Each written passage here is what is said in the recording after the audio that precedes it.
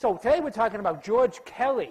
So we had considered the psychoanalysts who have a theory that's very internal in its determinants.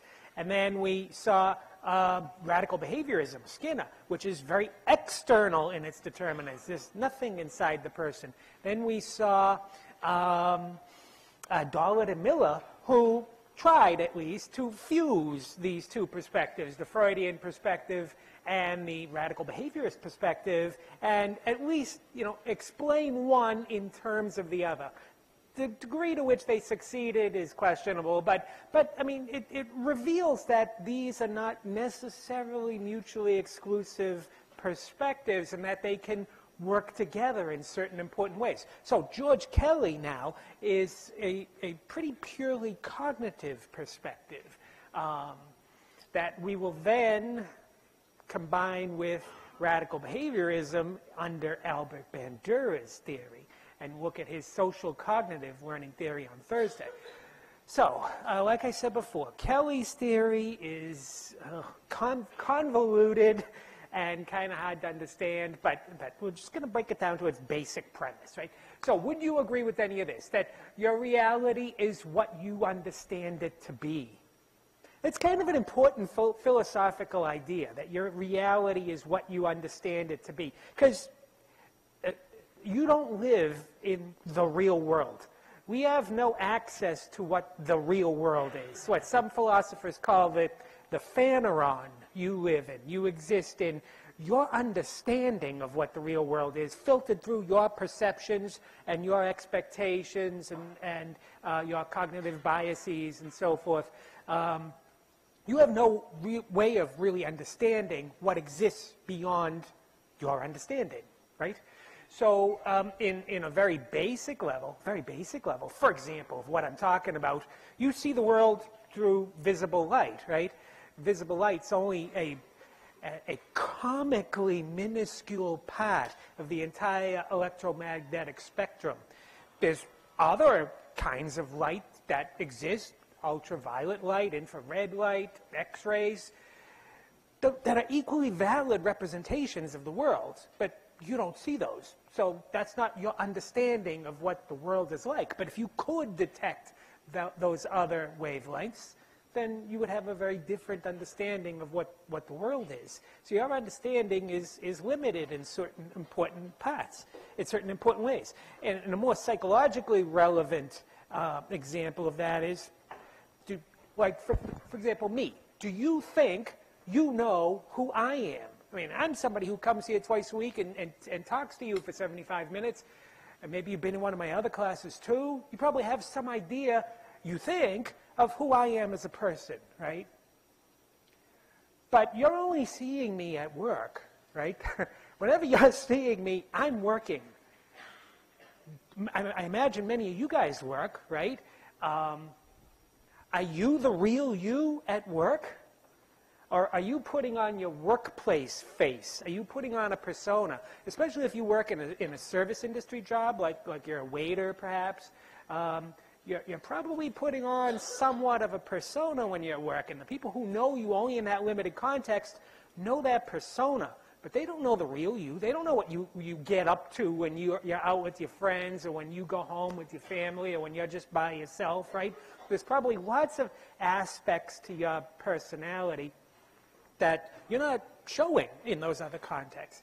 They're seeing a very curated version of you. But that's the you that they think exists, right? That's their understanding of who you are as a person. For as all intents and purposes for themselves, that's who you are, even though it's a very limited aspect of who you are, a very selective aspect of who you are. So yeah, everybody understands the world through the lens of their own unique experiences. You bring your own biases in terms of interpreting the world and other people in it, your social world more specifically. Different people can interpret the same stimulus or event in different ways. That's the basis of projective testing, right? We saw the Rorschach ink blot test, or you might have the thematic apperception test, other kinds of projective tests where different people look at the same stimulus that can be interpreted in different ways, and they have different interpretations of it. Part of what they're doing is projecting some aspect of self onto the stimulus. But it reveals that, different people come to the world with different life experiences, with different expectations, with different biases, with different values that they've acquired over the course of their lifespan, and that changes how they understand what they're encountering, how they make meaning of the world. People use what they know about the world to anticipate the outcomes of their choices they make, right? You do things that you do, like, for example, go to college and work real hard at what you're doing right now, because you have some understanding of what the outcome is likely to be. And you have that understanding because you've picked that up from, again, your life experiences, the people that you grew up with who've communicated their values and understandings to you. But different folks, maybe people from very disadvantaged backgrounds, might have a very different understanding of what the outcome would be for them of going to college. And so they don't make that decision. People's expectations about outcomes are what guide their behavior. Right, so you make the decisions based on your understandings about the outcomes. So if all that makes sense, then I think George Kelly will probably make some sense to you. So to put him into this framework, what does he have to say about individual differences? Well, people differ in their personal, in their histories, in their reinforcement histories, I suppose. Not their reinforcement histories, their experiential histories is what I should say. And in their, what he calls their personal constructs that they apply to their experience. Different people have different personal constructs, different ways of understanding the world, different cognitions. Other differences, such as differences in emotions and in behavior, follow from their different personal constructs. What does he say in terms of adjustment? Well, constructs that can accurately predict a broad range of experience are more adaptive than those that predict a limited range of experience. Certain constructs are better than others at helping you navigate the world. And there's also cognitive complexity. Some people have greater cognitive complexity that allows them to respond to situations or stimuli in more targeted, appropriate ways, versus others who have low cognitive complexity who tend to overgeneralize and have a smaller toolbox, if you will, for how to relate to the world. In terms of cognition, cognitive processes are central to his theory. It's almost entirely a cognitive approach. In terms of society and culture, social relationships are facilitated when each person understands the other's constructs. It's helpful to know other people's perspectives, because then you understand where they're coming from, how they understand you, how they understand shared experiences that they may have, just a different way of understanding an experience that you've both shared. And that facilitates getting along with them. Biological factors not considered explicitly in this theory, and developmental-wise, not really a developmental theory either. The focus is on adults for Kelly. But children develop constructs for making sense of the world, especially for making sense of people, for making sense of their social world. And they continue to use those constructs as adults until they no longer are accurate predictors, until they no longer work very well, in which case they're likely to change them.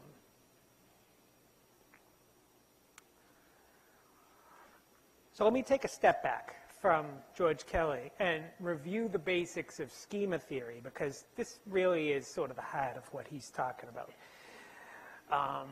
So if maybe you've been exposed to this in other classes. The essential idea of schema theory, a schema is a theoretical mental structure. It's your organized knowledge about some aspect of the environment, some topic,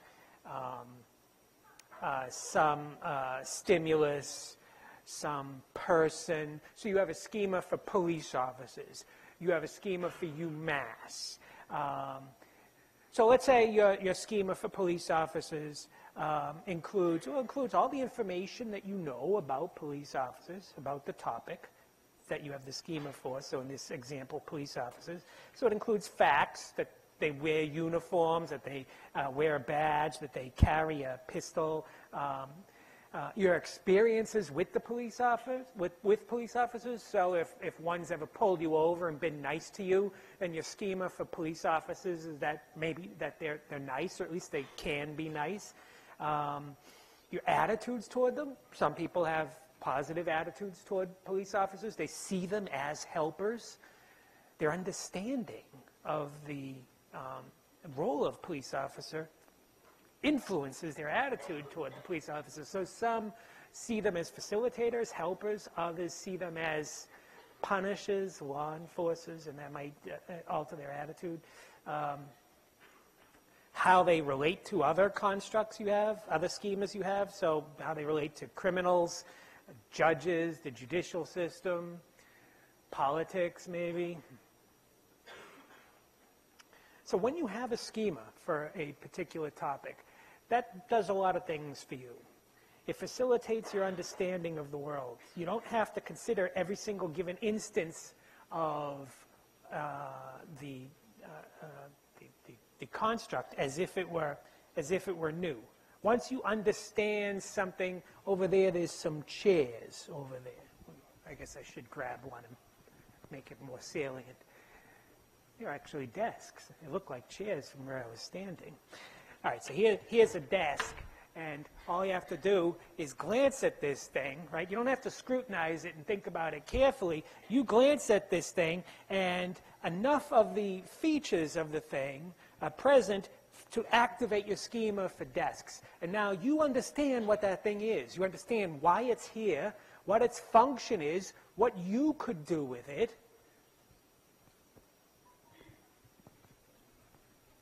You don't have to very carefully scrutinize it, think about it, put a lot of cognitive effort into understanding it. You already know all that stuff. It fills in all those details for you.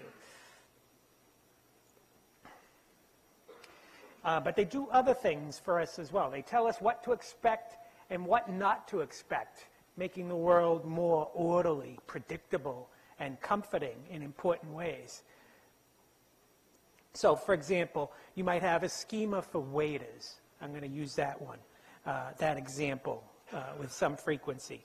So, at a restaurant, a person comes up to you and there's some aspect of their presentation that activates the waiter's schema. Perhaps it's their uniform. This is why waiters wearing uniforms is so important, because it activates the waiter's schema. Once it does that, now you know a lot about this person. You don't wonder why this guy is talking to you. You don't have to figure out who is it that's going to bring you your food. You understand immediately that he's going to be the one to refill your drink.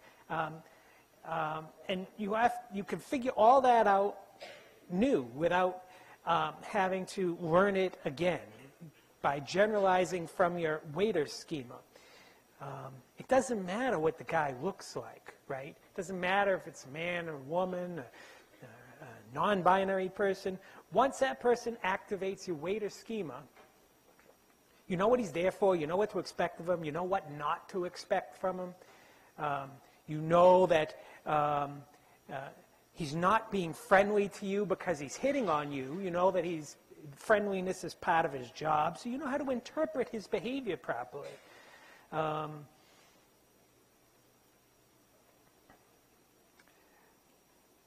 Schemas also help us to organize incoming information. Organize and interpret incoming information. For example, there's this object here on the screen. This is an object I saw being offered for sale on the internet. Anybody have any idea what that object is? It's hard to understand what it is because it doesn't really activate the appropriate schema, making it hard to understand what it is. Does anybody have any thought? It's in the back there. I saw your hand go up first. What do you think it is? Chair. Yeah, it's a chair. It's a chair.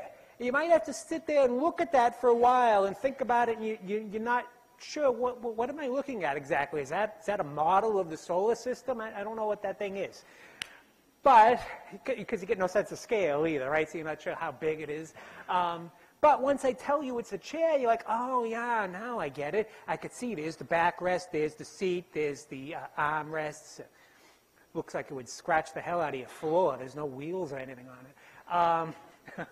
But once I've given you the schema, I've told you it's a chair, or some aspect of the stimulus activates that schema, then you can use that schema to understand this thing here as a chair. So it helps you organize and interpret incoming information. Another example of that is, let's say you take a class in a subject that you've never been exposed to before. Let's say chemistry. You take your first chemistry class. And so it's really hard. It's wicked hard because you don't have an understanding of the jargon and terminology, the nomenclature. Well, what's all this with chemical symbols and formulas and concepts that are unfamiliar? They're not knowledge structures that already exist in your mind. So you have to build those up from scratch. And that takes a lot of effort. And as you learn material from that chemistry class, you don't have hooks to hang it on in your mind. You don't have any information to relate it to. Any body of knowledge to fill in the gaps, to help it make sense. But as you take more and more classes in chemistry, you develop that schema, and it becomes well elaborated. And new information later on becomes very easy to integrate because now you have a framework for understanding it. Helps to make it more clear, more understandable. Even, let's say, when you got an instructor who's not being too clear, you can fill in the gaps from your existing knowledge base and clarify it in your mind. That's all helpful. That's all really good. Schemas, fill in missing details and clarify ambiguity. So once you can fit a stimulus to a schema, it activates a given schema. Now you can bring all the information that already exists in that schema to bear on understanding that particular stimulus. So once a guy activates your waiter schema, he doesn't have to make it explicit that he's going to take your order, that he's going to be the one to get you a new fork if you should drop it, that if you have any questions about the menu, you could ask him. He doesn't have to explain to you that he's hoping for a tip or that his job requires him to be friendly. You know all that now because you know something about waiters and what they do and what their role is. Or let's say you're watching a movie. You're watching a movie and one character is introduced as another character's mother. Now that activates that schema, the mother schema. So now you can infer a lot about the relationship between these two characters. You know that they share some kind of close bond, that one of them is going to be, that they're going to be loyal to one another, that she raised him, that she helped form his values and his conscience, that he probably seeks her approval, that she's likely to sacrifice for him, that she's much older than him. You know all that now because you can infer all that from the schema. I got a video here, too, of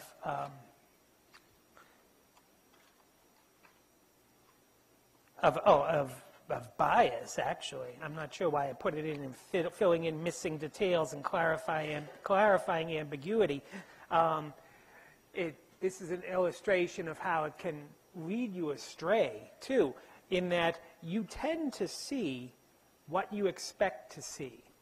So when a given schema is activated, you tend to perceive that stimulus in terms of that schema. They direct your attention to what is schema relevant, and aschematic features, things that don't fit the schema, tend to be ignored or not noticed or discounted. So they do have this biasing effect. So when you see somebody as a waiter, for example, you may fail to see that person in other ways. You may fail to understand that person is probably also a college student if they're a waiter in this area. And in this example here, this is from the internet, from YouTube, and it's called Undercover Lift. So apparently, what's going on here is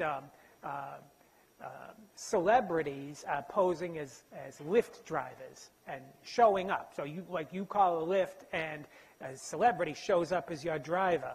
And in this case, it's Patriots football player Rob Gronkowski, who is very hard to miss, right?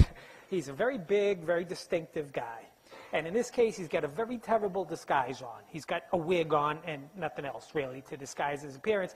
But apparently, people who find that Gronk came in as their Lyft driver get in the car and don't realize that it's Gronk.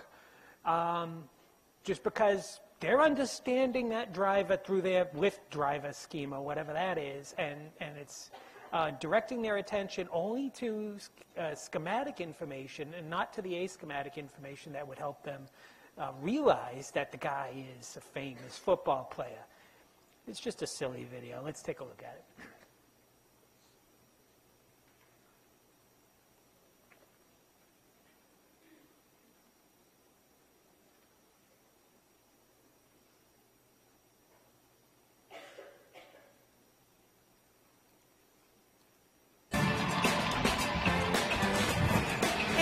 Welcome to The Fumble. I'm Rebecca Prince. Can you believe that there are actually people in New England who don't recognize Rob Gronkowski? I mean, he is kind of hard to miss. Gronk went incognito and jumped in the driver's seat for one of Lyft's undercover videos. Despite being 6'6" and 265 pounds, all it took to fool a few Massachusetts residents was a pair of sunglasses, a slightly altered and somewhat awkward voice, some wigs, and a hat. Hi. Hey there. How are you? Good, how are you? Not too bad, thank you. Where are you from? I'm originally from Dallas. Ooh. One guy who had even claimed to have previously met Gronkowski was unaware of the fact that freaking Gronk was driving him around. What if you met Rob Gronkowski? I have met him. You have? Yeah, he's a great guy. Where?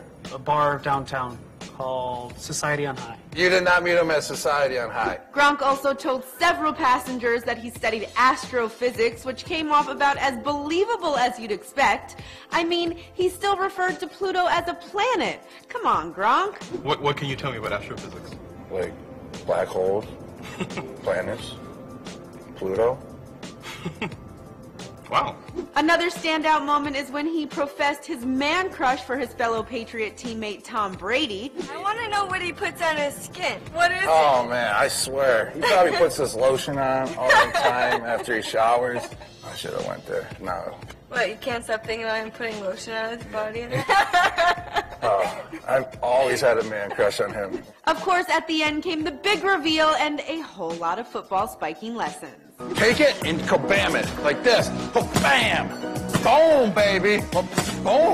Boom! And you spike it like that. Oh, boom! It's hard to believe that these Lyft riders don't know that they're driving around with famous athletes in terrible disguises, but whether it's staged or not, it is still pretty entertaining. Now, before you go, don't forget to hit that subscribe button for the best in sports news. No, thanks.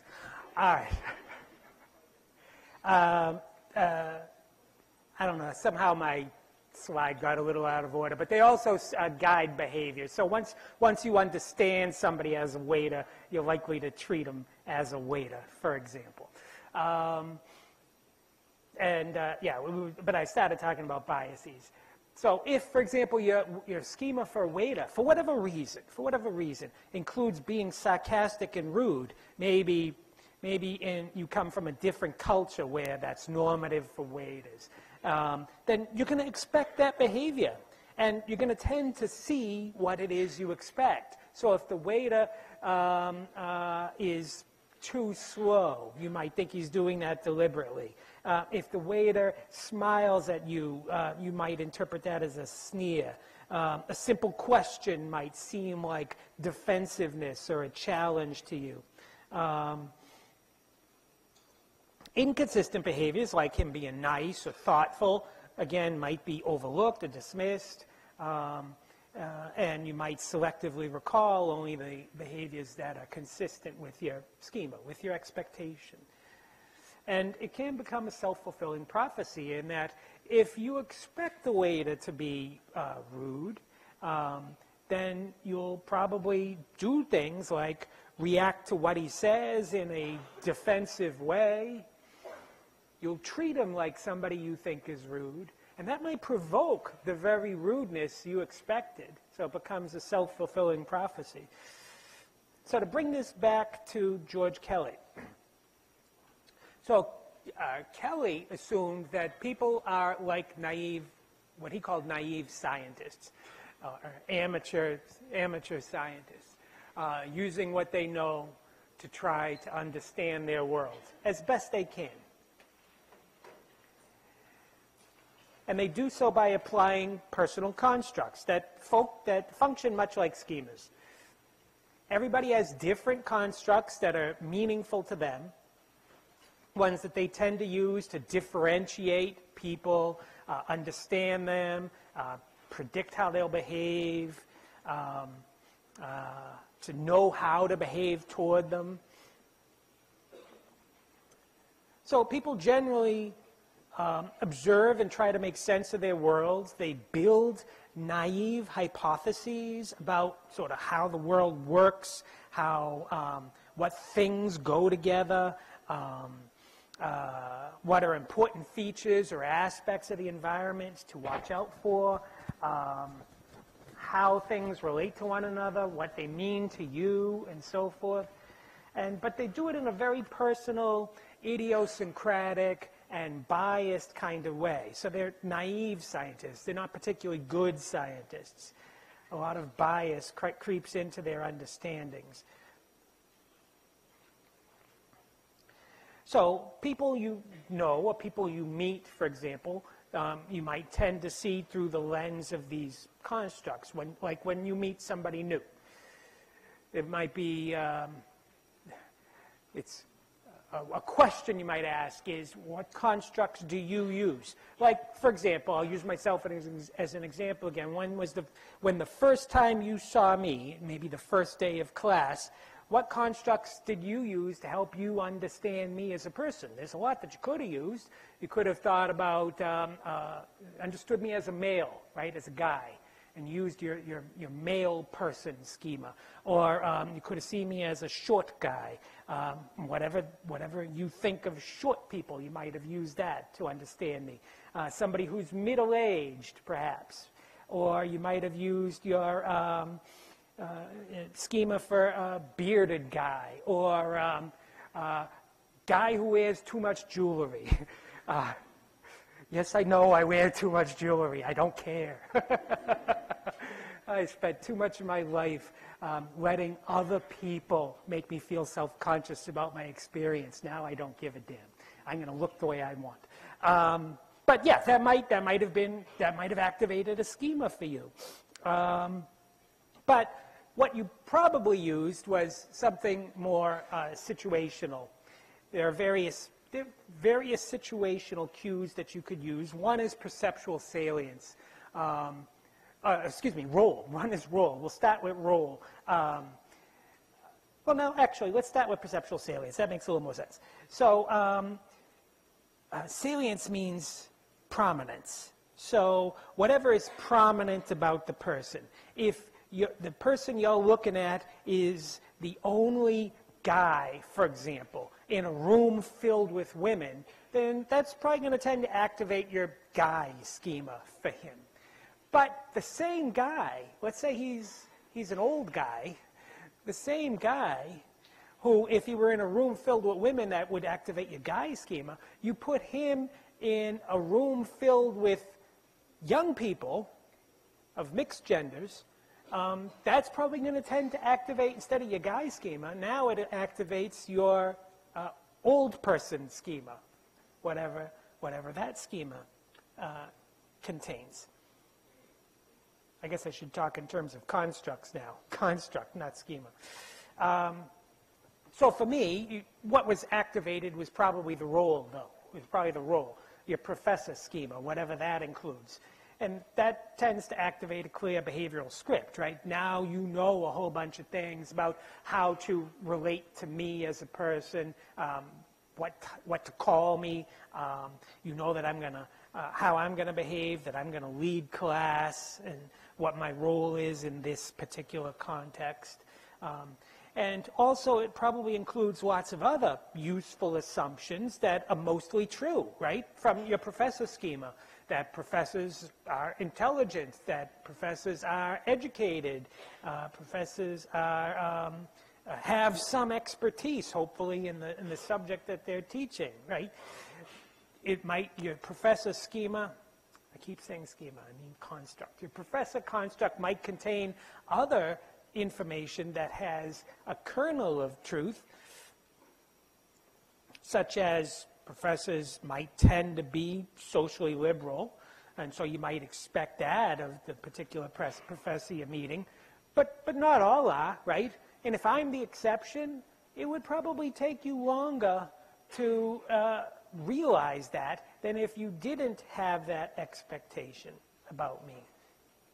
Some information in your professor construct comes from pure bias, maybe from stories you've heard from other people, or from your past experience with other instructors. So maybe people have told you that I'm a mean and cruel guy, or maybe you've had past experience with other instructors who've been cruel or sadistic. So again, that may bias your interpretation of my behavior. You might see a smile as a scowl or a smirk. You might think the assignments I give you are intended to make you miserable rather than to facilitate your learning. You might think that a poorly worded exam question was me being intentionally mean, trying to trip you up, rather than a normal human mistake. So beyond that, what other constructs can you use beyond the situational ones? There are all kinds of ways, as I said before, but the ones that are important to you for some reason tend to be chronically accessible constructs. The ones that are personally relevant, certain constructs you just tend to use all the time. Gender, age, and race are ones that seem to be chronically activated for most people, if not all people. Ones that people can't seem to avoid using. You're talking to a little kid, it's hard not to understand that person as a little kid versus, let's say, a middle-aged adult, or versus an old person. You probably see and use age as an important construct for understanding other people. But beyond that, what do you tend to use? Probably stuff that, for whatever reason, is relevant to you. Let's say you're a basketball coach and you're always sizing people up by their height, so you might have noticed that I'm short. If you're the kind of person who has problem with shyness, and that's something very relevant in your life, you might have noticed the same indicators that I'm a shy person as well. So people aren't particularly good, like I said, naive scientists. They're susceptible to a lot of bias, a lot of confirmation bias, seeing what they expect to see, in part because it's comfortable to have your constructs validated. And it's threatening to have them called into question, because that means you're not interpreting the world correctly if you start to see evidence that your constructs may not be valid.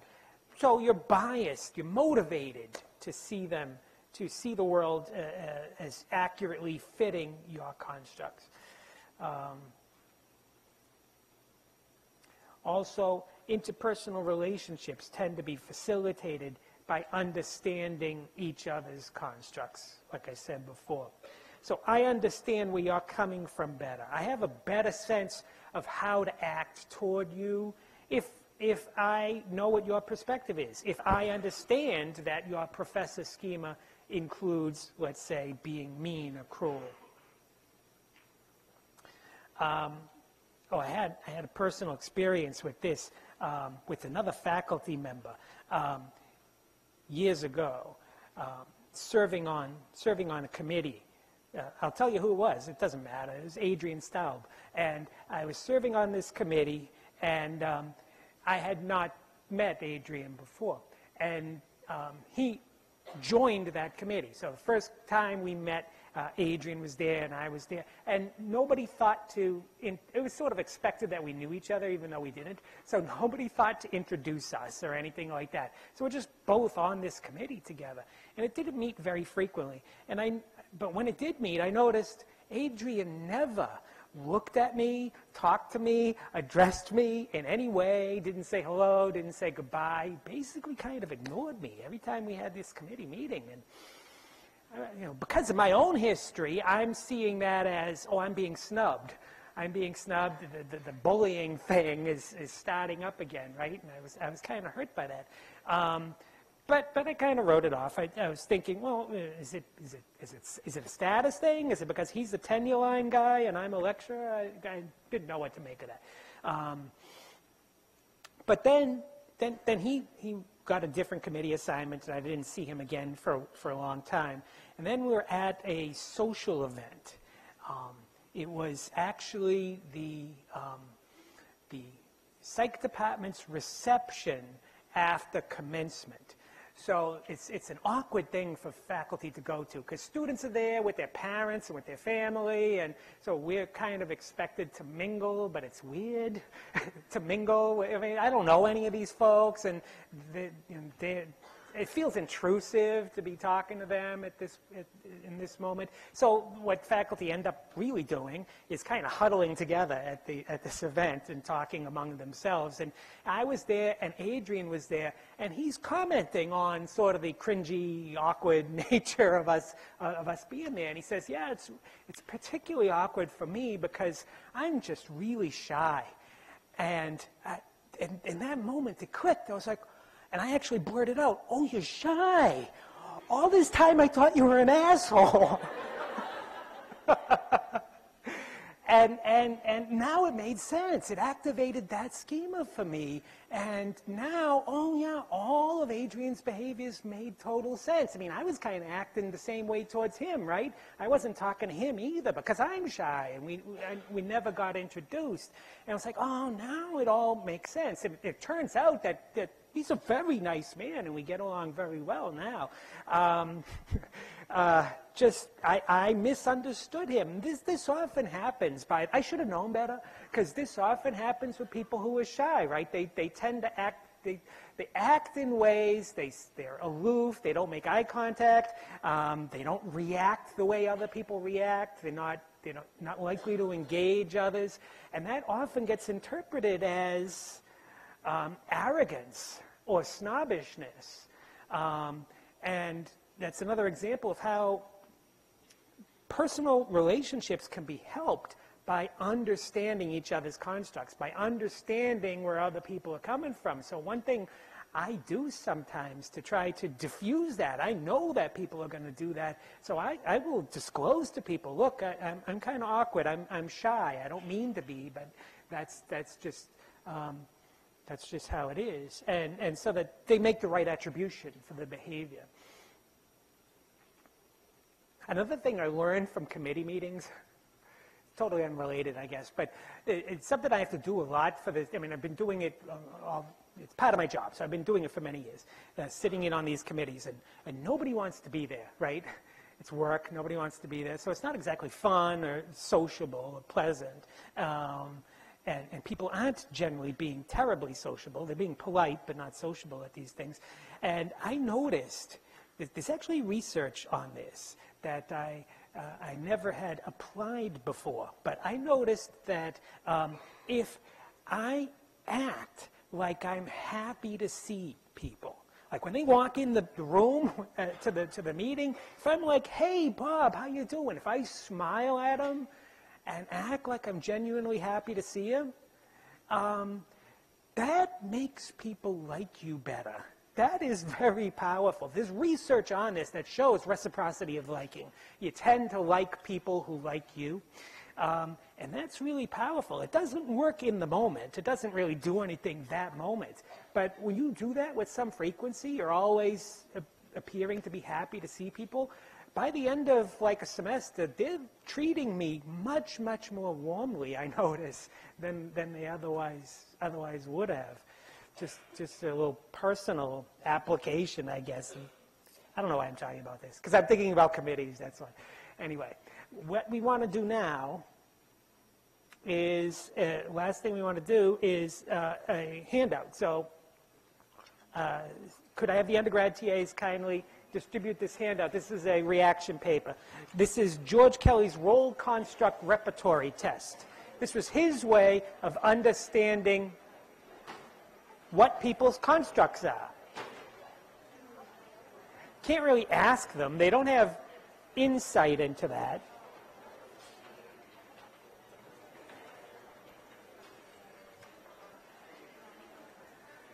So he devised this technique for determining. Thanks, you guys. I'll take one. Give me one. Give me one. Just one. Just one.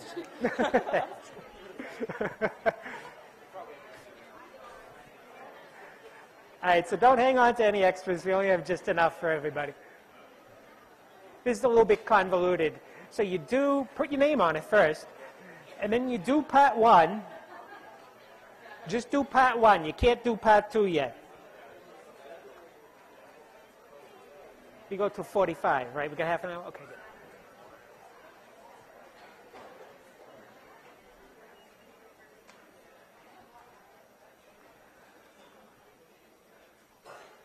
If you get extras, just hold them up. One of my TAs will come and get them. If you need one, raise your hand. They'll come and bring you one. So for right now, just do part one. It asks you to come up with 2 first-degree relatives. That's like your parent, your sibling, or your child. You guys probably don't have children, so we'll let you write in grandparents, too. You could write in your grandparents if you want. So grandparent, parent, sibling, a child. Then 2 extended family members, aunts, uncles, cousins. 2 friends, and 2 acquaintances. Don't use me. Don't use me as your acquaintance, please. It's weird. Don't use me.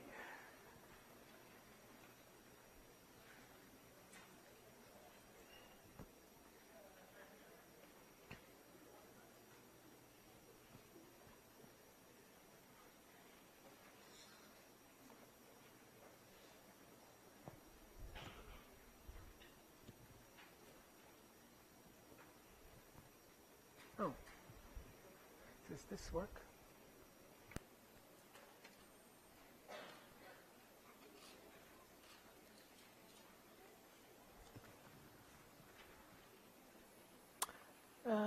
No, apparently not.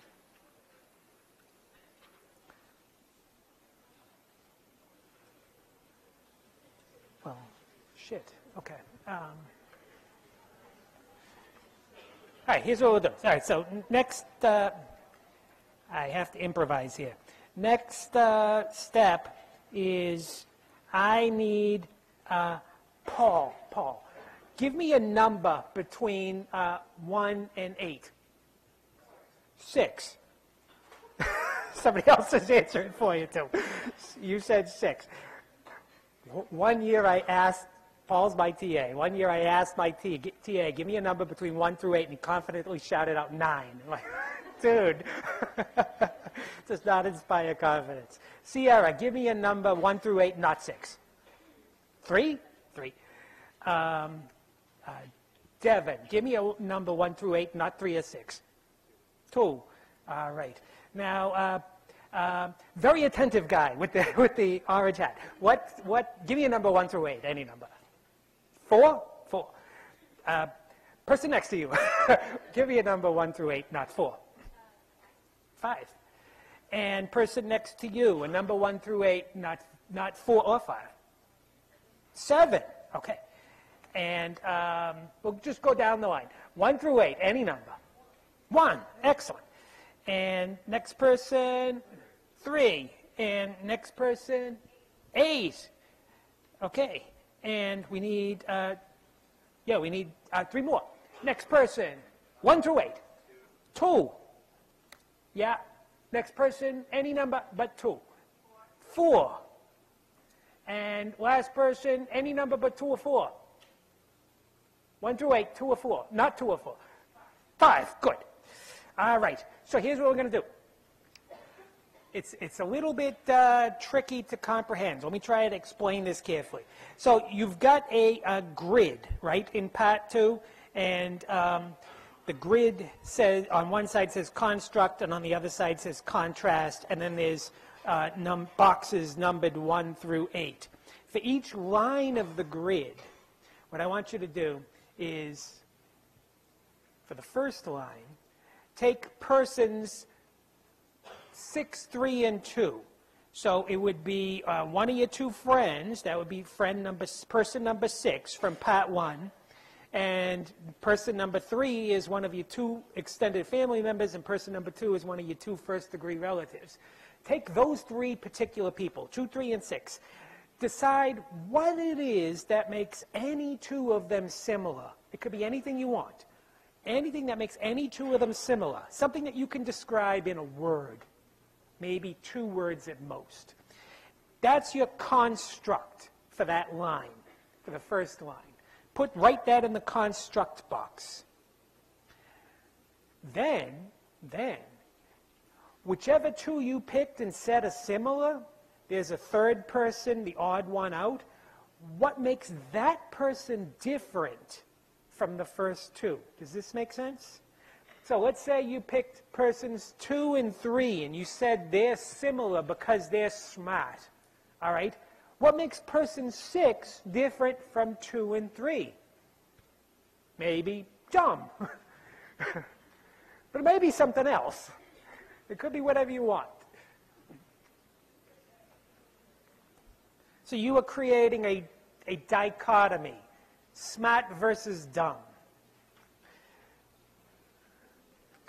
And then you do the same thing for the second row, only now it's persons 4, 5, and 7. For the second row, it's persons 4, 5, and 7. Pick 2, any 2 you want, that are similar in some way, and specify as the construct what it is that makes them similar. And then the third person, you say what it is that makes them different, and that's the contrast.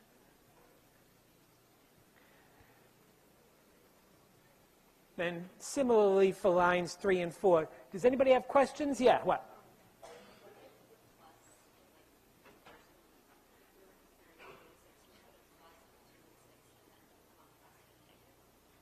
All right, yes. But we're not there yet. Hold off doing that. Hold off the numbers yet. Hold off on the numbers for now. You're just specifying the construct and the contrast for now. The boxes with the numbers we'll get to, and that's a different instruction. I don't want to confuse people with too many instructions. So do the constructs and the contrast first. Because this is a little bit convoluted, I know.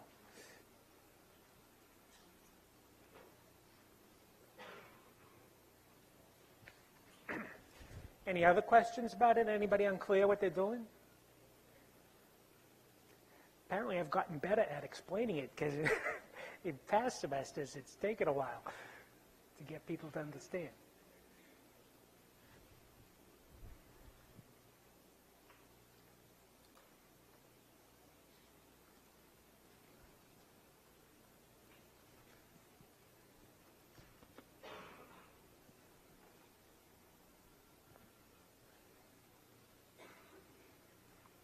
Can you read the screen all right in the back?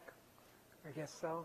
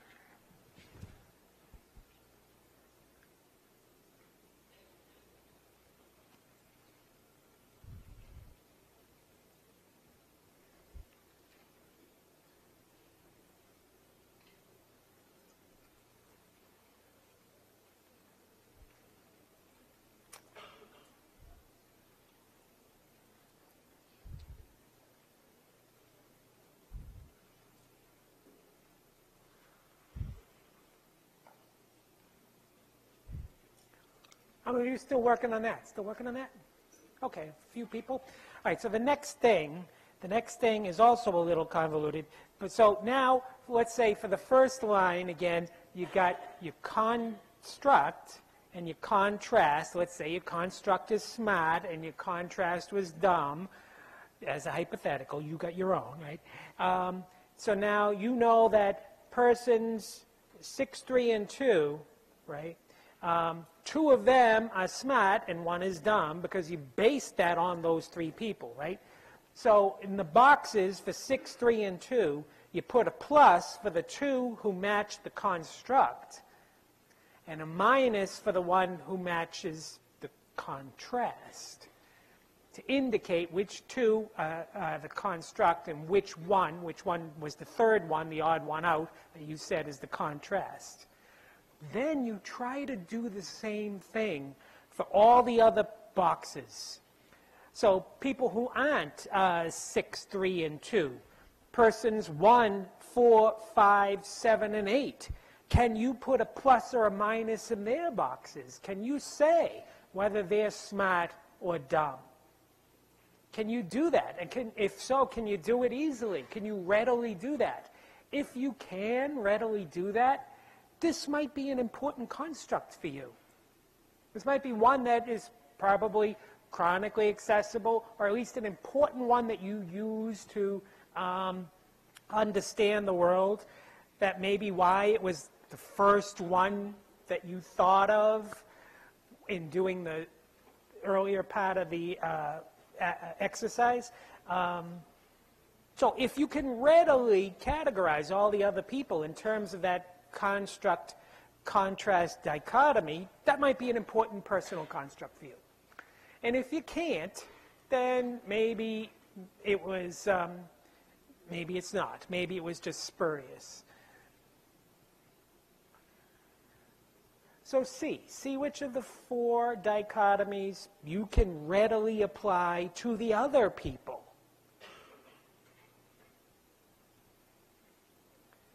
So for line 2, you used 4, 5, and 7. So you see for the other people, 1, 2, and 3, 6, and 8, can you readily categorize them? If so, then that may be an important personal construct for you. And once you figured all that out, you could do part 3, the reflection. So which dichotomies were easiest for you to fill in?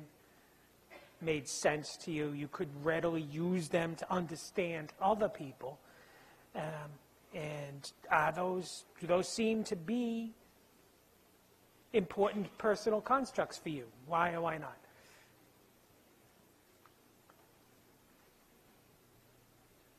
Any questions about that? Yeah, I know, it's not exactly clear. It's a weird task. What's up? What do you think?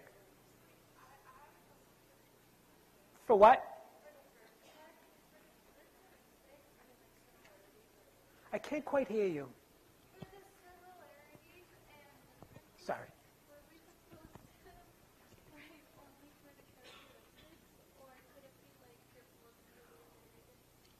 Well, if you say they're, it's anything that you want, anything that comes to mind. So no, it doesn't have to be their trait characteristics. But if you say they're blood related, well, that's going to be part that's built into the thing, because some of them are family members, right? So that's for lack of a better word, a cop out, right? Yeah. So use something other than blood related. But I mean, if you've already done it, then don't change it. It's fine, but it's just not going to work very well. But anything you want, yeah, it could be anything you want. It doesn't have to be trait characteristics.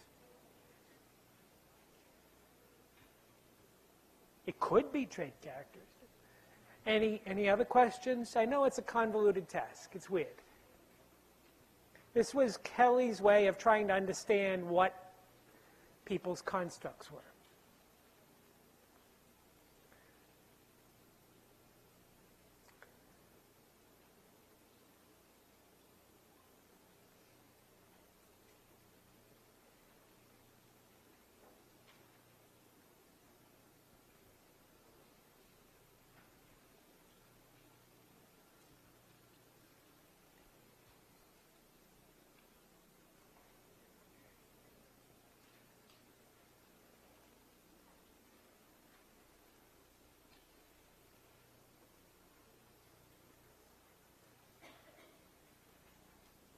And when you are done with all that, you've answered the reflection questions, we're done. Like I said, we're done a little bit early, I think. Normally I had to leave more time for this reaction paper in the past because it's a little bit confusing for people, but you guys seem to have grasped it pretty readily, so that's great. So we got a little extra time. That's okay. Just turn those in to the TAs on your way out.